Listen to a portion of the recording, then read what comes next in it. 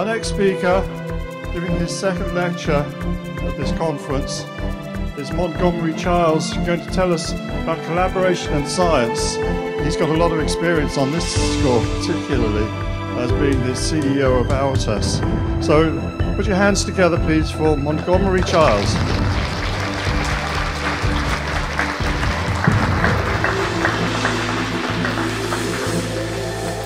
Good morning.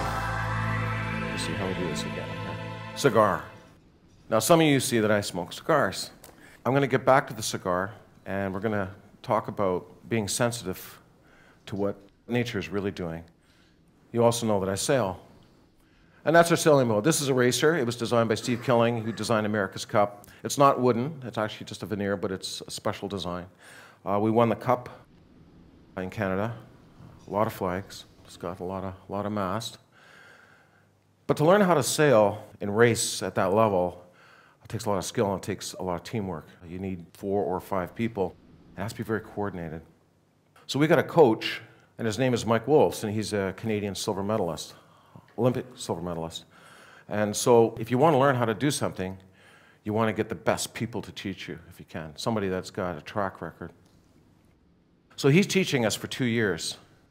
And there was one time we were out on a Saturday afternoon, the whole team practicing, and there's no wind, no apparent wind. And he says, Monty, it's easy to sail when you've got a nice breeze, but when it's like this is where the championships are won. And so I'm going to show you something. He says, anybody here smoke? Well, 4 of us put our hands up, okay? We lit up a cigar, we held the cigar up. He said, I want you to show you this, because the sails were just hanging straight down. So we waited for a second, and we watched the smoke just drift off to the port side. He says, okay, everybody off to the port side. Now, anybody that's into sailing, normally you're going to go on the windward side to counter the forces. But what happened was we get on the leeward side, boat heels over just slightly, the sails just slightly start to bag, and then they start to fill with the wind. And then we start to move forward. 0.1 knot, 0.25 knots, half a knot. And so interestingly, in 2004 when we won the championship, the day of the race, the first race, there was just a very light breeze, enough to get through the start, and then it just died. So we lit up a cigar. Everybody got over to one side of the boat. There's 30 boats in these races, and these races are 40 miles long.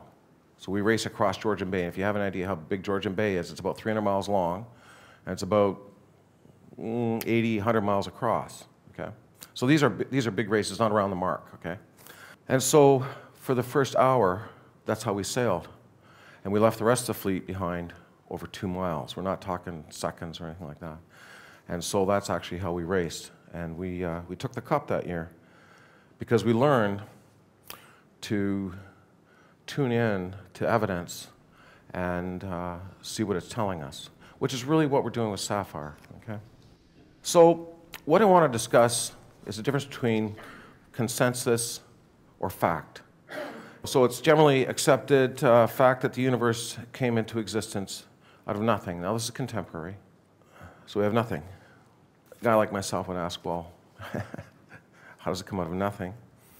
But it's also a generally accepted fact as a consequence of the Big Bang, gravity is the genesis of all that we see. And this is all that we see. There's a lot there, and that's supposed to be due to gravity, and it's supposed to be due to the Big Bang, and all this came out of nothing, randomly, of course. And so it's a generally accepted fact that the core of stars became nuclear as a function of gravity. It's a generally accepted fact that black holes, dark matter, dark energy, and other dark things are responsible for making the universe work as it does. So we have a black hole, which is really nothing. They've never been measured. We have dark energy, which is another variable in a mathematical equation. And we have dark matter, which is also another variable in an equation to try to make sense of this universe that we see that came out of nothing. And of course, other dark things. So,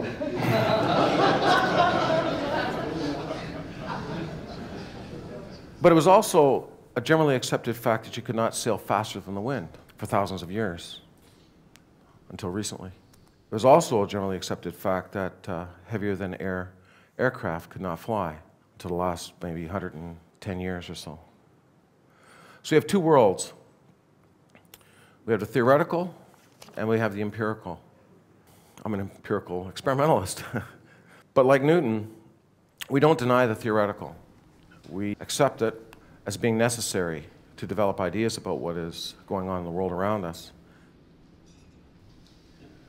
I feign no hypothesis, and I contrive no hypotheses. I have not as yet been able to discover the reason for these properties of gravity from phenomena, which is this test.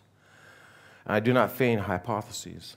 For whatever is not deduced from phenomena must be called a hypothesis or hypotheses, whether metaphysical or physical or based on occult qualities or mechanical, have no place in experimental philosophy, which is, in today's day and age, you might say is the scientific method.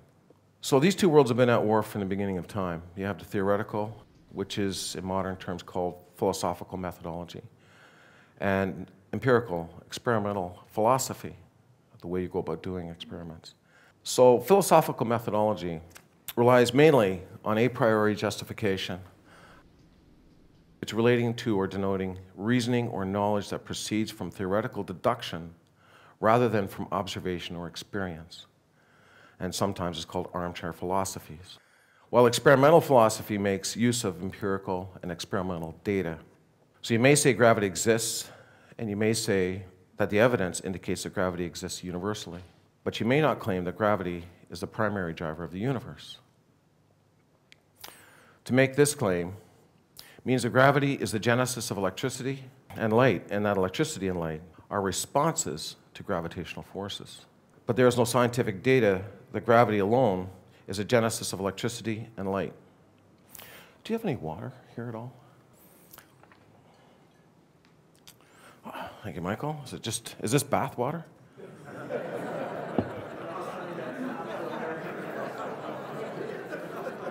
It's genuine bath water, honey.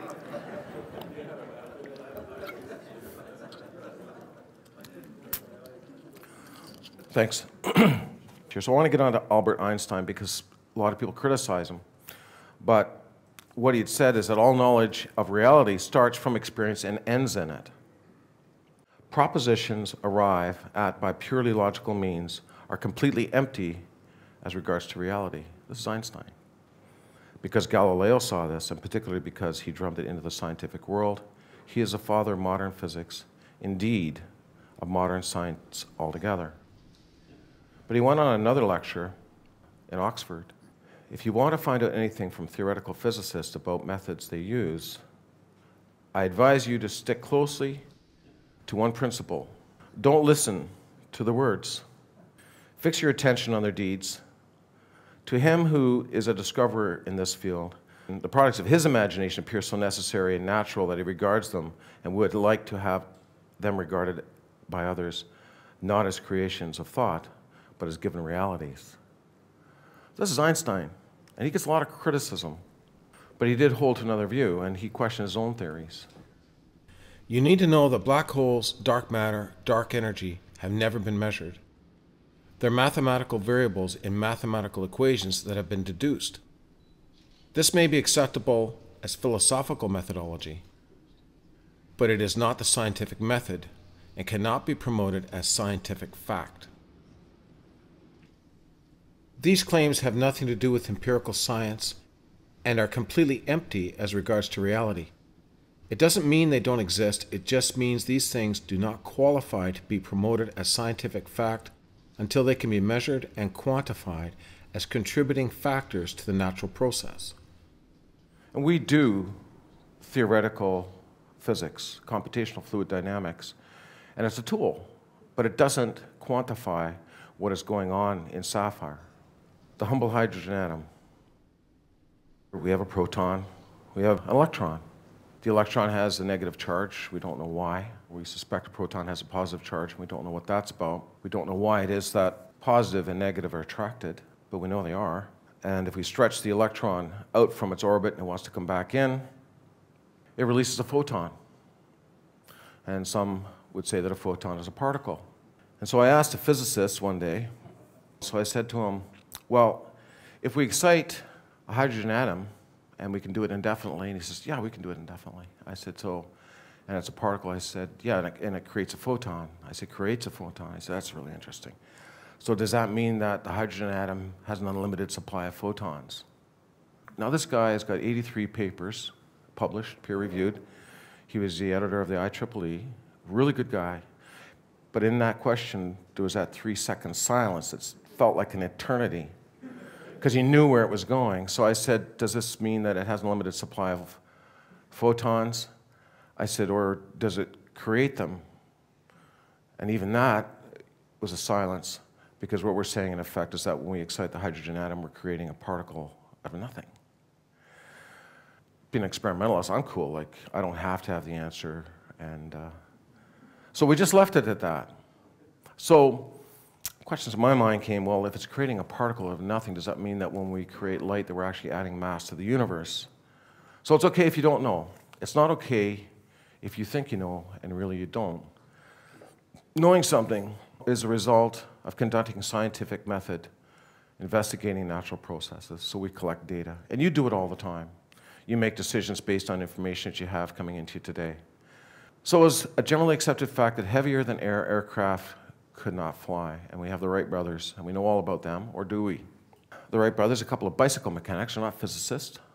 They're not mechanical engineers. We're inspired by what they believed could be. But instead of promoting theoretical postulations, they got to work testing, a lot of testing. And long before they were ready for Kitty Hawk, and long before they built Flyer 2 and the Silver Dart, they had a lot of problems. Lilienthal, I think is the name. Lilienthal, very good. So they had, at the time, what they believed from a theoretical perspective, quantified what it took to do flight, controlled flight, but flight. The Wright brothers used these equations and discovered early on, after they crashed and got bruises, that didn't work so well. So they got busy. They're out in the fields of Dayton, Ohio, watching eagles and other birds fly. And they're studying how they fly. And one of the testimonies is when they're watching the eagle fly, they're watching what I call the fingertips of the feathers, but watching them just move the end feathers a little bit as they glide through the ether, or the air, what they would call ether. So they looked at the form of the wing, and they looked at controlled flight, and they got busy and they said, okay, enough of the crashes, let's build one of the first wind tunnels. And this is actually a picture, it's out of NASA. If you go to NASA website, they've got a real beautiful section on the history of flight. So they tested many different shapes and forms, and the speed of the wind, and lift, and the camber, and they devised their own formula and quantified what they believed would be the formula to give them lift and flight. And this formula, and there's variations of it, are the base formulas for all aircraft today. Now, they've been refined, of course, and I'll get into computational fluid dynamics and sailing and other things, but the more you discover through scientific method, the more advancement you can bring, more technological advancement to humanity. But you can't allow theory to box you in. So here's the first flight. It's amazing.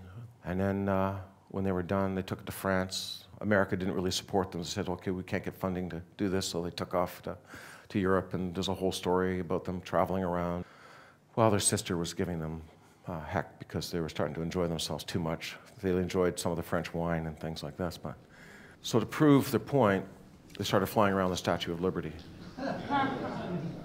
So we did it. And the age of flight began. Faster than the wind.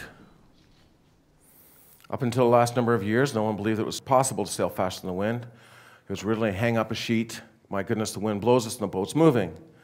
And then people kind of devised different ways of trying to hold these sails up. And this is an artist's, I guess, rendition of the Santa Maria, which had a speed of about 4 knots. Okay? If you do the calculation, it took quite a while to get across from Europe to the Caribbean. But with studying science and studying the properties of nature and starting to quantify them through testing, you can develop some pretty cool math. So I'm going to play this. I think if I could play this right. A little bit of both. So as you squeeze it in, off goes the boat. The second thing is the foils. You know, once we can lift these hulls out of the water, they're on these tiny little foils, and that cuts away a huge amount of drag. The foils are so small, and they wouldn't work unless the water was 800 times as dense as the air, which is the situation we had. So you really need not much more than 1/800th the area of the foils to what you have with a wing. Once the boat starts to get going, it starts doing 10 knots, then the boat's effectively seeing 20 knots. So that sort of circle just keeps growing. You start accelerating, the boat goes faster, it sees more wind, goes faster again, so you get more power, more lift. And this is a continual action. It's not just one squeeze. It's happening every second of the yacht race. The wind is coming from one side, the water's coming from another, and the yacht's continually being pushed forward. It really just powers itself up, and the faster it goes, it just seems to lose more and more drag. If this was exactly 45 degrees, then the speed of my squeezing would be the same as the speed of the yacht. Now, the key to going fast is to bring this angle closer together so that for a little movement this way, which is the wind speed, you get a greater acceleration and a greater speed that way. So you make these angles finer. So I know it's a strange concept that you can go faster than the wind, but in these boats it's very easy to happen. And the question is, how fast? And the answer is as fast as you like, within limits. Very cool. Too bad Christopher or some of the other sailors back in the old days didn't know what we know today. But from a scientific perspective, from an experimentalist and someone who does engineering and computational fluid dynamics and FEA and all these things, this is what you would call a design of experiments nightmare, okay? And the reason why it's a nightmare is because yesterday I gave you a few of the factors involved. So the Wright brothers identified certain factors. They discovered that there was certain mathematical ways that they could quantify the camber and the shape and the area of the wing. The same thing happens in sailing, but sailing is actually even more complex because you have so many interacting factors at the same time. And what you want to do is you want to optimize the speed of the boat. You want to get it as fast as you can go. So what are those factors? How do you quantify them, and how do you change the design? So you come up with a design, and well, as I was saying, these are just a few. There's a lot more. And you have to put them together in a kind of a recipe, you might say, and develop a design, a soft prototype, which is a computer model, which is what a lot of, you might say, theoretical physicists do today in the contemporary model. But you have to test it. You have to see whether or not it has legs, as we say. So computational fluid dynamics, and this is just one tool of many, and these are very powerful tools. So you look at the sailboat, you can put it in the computer model, and you can actually look at the laminar flow, which is the green part as it goes past the top of the wing, because this is a vertical wing. So you see some of the math came from the Wright brothers. So you have laminar flow, which gives you a low pressure system on the sail that pulls you forward. Then you have a second sail, and you look at the actual interaction between the sails. And then the next slide, well, when the boat starts to heel over, that actually changes all of those factors again. And then you have to trim the boat. So the models become quite sophisticated in that we can predict in one position or another position what its effect is going to be. Ultimately, those foils, they're like horizontal aircraft wings, but they're designed to go through water, so they're very thin. I don't know what they make them out of, likely carbon fiber. But the idea here is that the laminar flow over the water gives the keel lift.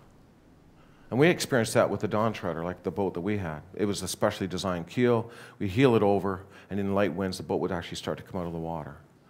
So we decreased the drag. And that's a picture of the foil there. And it comes out of the water very fast and very high. So this one here is a world record. Okay, she's smoking. Right, this is fast. This is fast. This is nice. This is real fast. Goodbye, helicopter. This is real fast. This is how you do this, Chucky. Up down. Up down. That was quick. That was quick. That was smoking. That was rapid. Well, all right. Alright, that's what I'm talking about, Marco. Unbelievable. Unbelievable.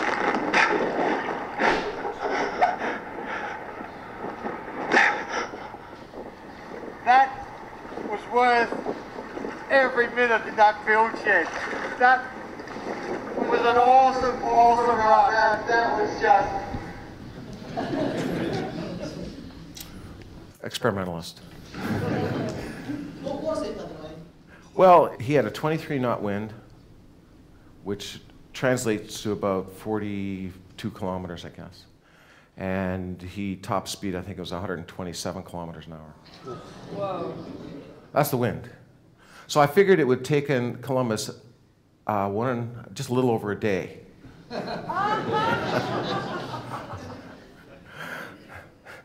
And he would have been saying, "It's fast. It's very fast."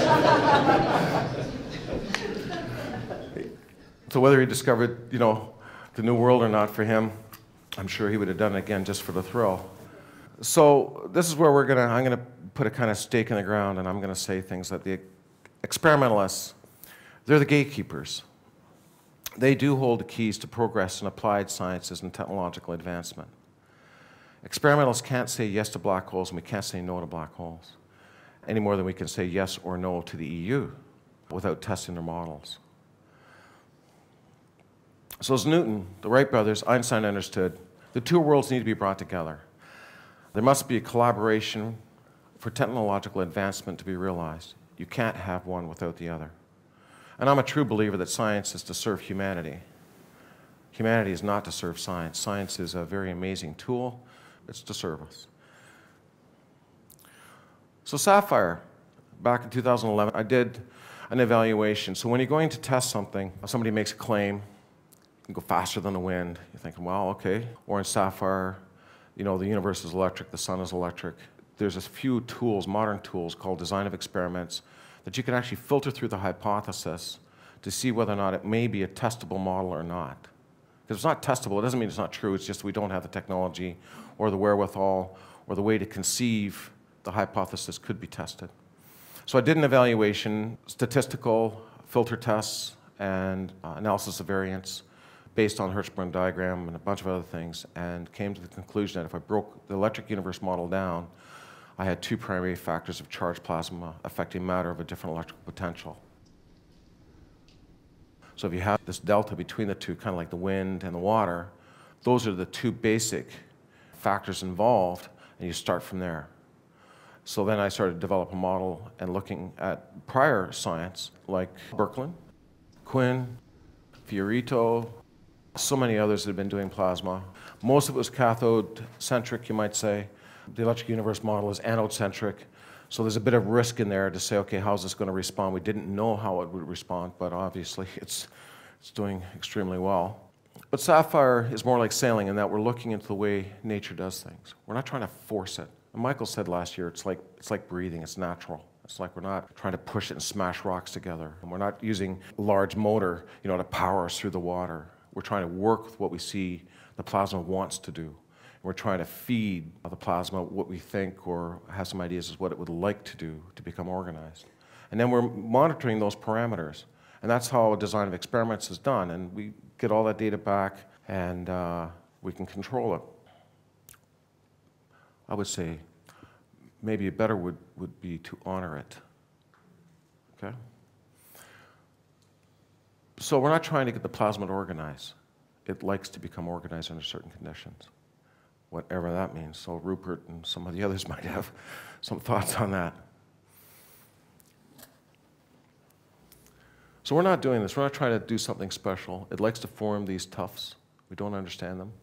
But we're looking at them. They become organized. Their fields are uniform and that they like to be separated.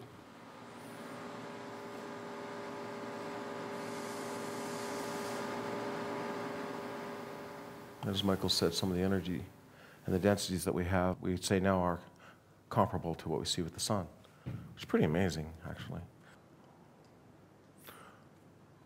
We're not trying to get unusual chemistry. Now, this is controversial. I can't really talk about too much at this time yet, how we got this.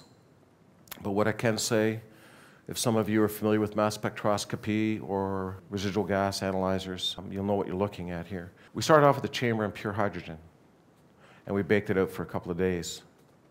Then what happened is we said, okay, well, the chamber's clean, it's purged, we put hydrogen in. Mass spec is saying you have pure hydrogen in the chamber, 100%. We thought, oh, this is a great starting point. So in that, we said, okay, we knew that there's something that we could do. We introduced another gas, and we got our double layers to form. And then we just let it sit there and bake for a few hours. And it didn't change. It was just extremely stable. Then we thought, okay, well, we know that there's another thing that we can introduce, another gas that we can introduce that will disrupt the double layers. Okay, they'll start to break down. So we did. But before that, the mass spec is sitting out here and it's reading only 100% hydrogen, even though we introduced this other chemistry. We didn't read any of that chemistry in the chamber. It only read hydrogen. We introduced the second, and the moment the double layers disappeared, we got this. And as you can see here, we have atomic mass of 3, 14, 15, 16, 17, 18, 20, 40, 30. We have some other stuff as it's moving along, and it stayed there, and it was stationary. Like it stayed there. What was interesting is that the hydrogen, the two other gases that we introduced, stayed at the constituent percentages that we put in there. So we registered those later on. It doesn't show on this screen here, but the percentages stayed the same. But the one element that dropped from 100% down to 39% was hydrogen, and all these new elements formed. Now, we're not making claims. We're just saying, this is what happened. And then, of course, there's the barium and the whole titanium thing, which we know we didn't have in the chamber. So why it is there now on the anode or not, we don't know. And we don't know why the double layer shells organize. I'll just show you another little shot here, really.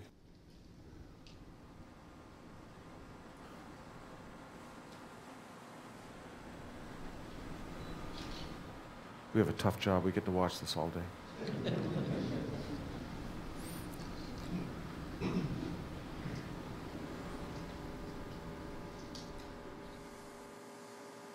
So the temperatures in the white area and the densities are some of the things that Michael was talking about, and Lowell was talking about. These are very intense, high energy.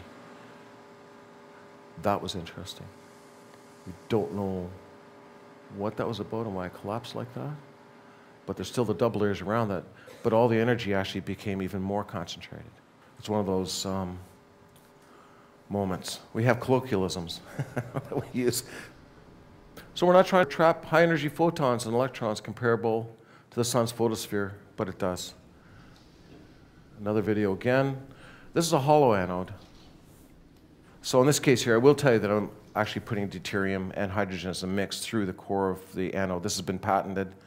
So what we're doing right now, just so you know, if some of you that are into cold fusion have a hard time getting atomic hydrogen, SAFIRE produces copious amounts of it.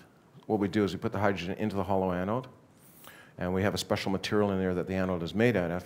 It dissociates the H2 to H, and because it's positively charged, we strip the electron, and we actually have protons migrating from off the surface of the anode into the atmosphere of SAFIRE. Just saying. Now, the genesis of this idea?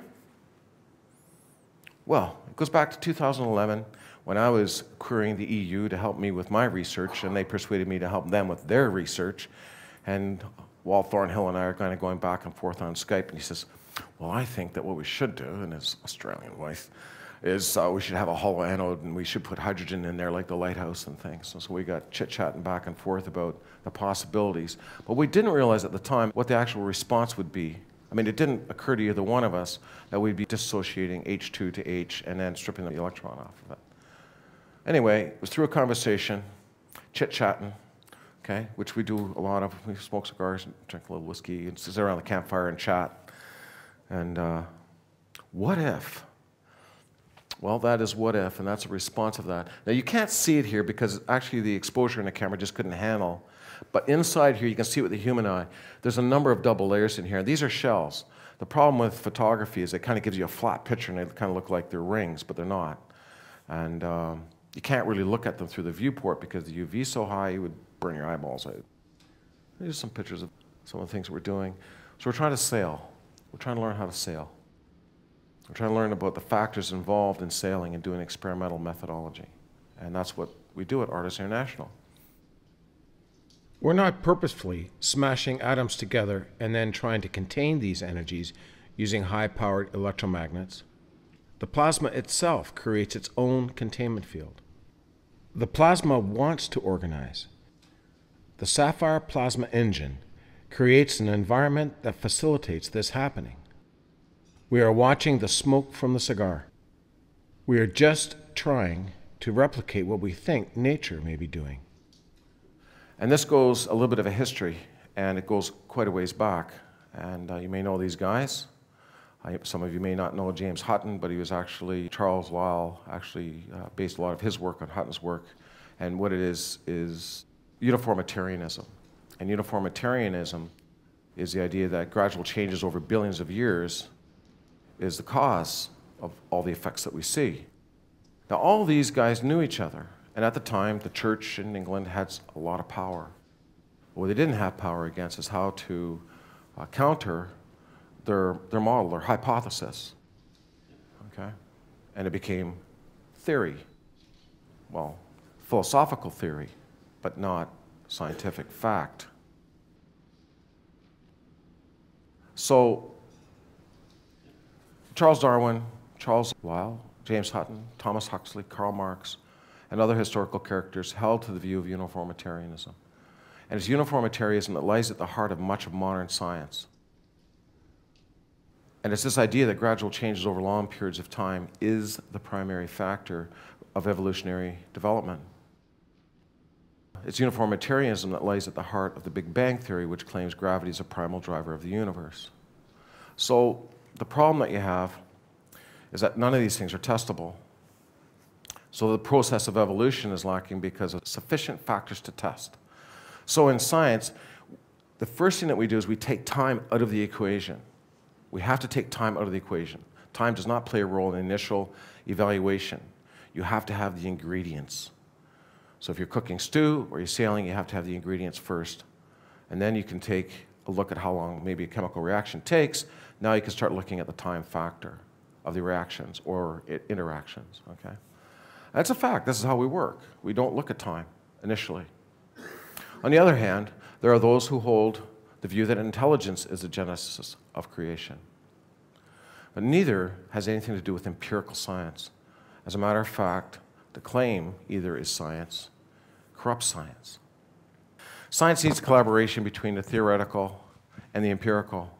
So I would encourage everyone, pull back the curtain, test it, see what reality it is, and with the feedback that we can give, and we've been able to help the EU and ES help develop a more mature model. We don't make claims to this. These are things, we give them facts, and we won't tell you what they are, to help Don and Wall develop their model, because that's their job. That's not our job. So I'm very strong on giving credit to where credit is due, big time. Honor where honor is due. So pull back the curtain, be brave, leave the shore, and make wonderful discoveries. And that's really my talk. So thanks. Yeah, thank you very much, Montgomery Childs. It's a fantastic lecture, as always. I've learned a lot about sailing as well as about the electric universe, which is even better.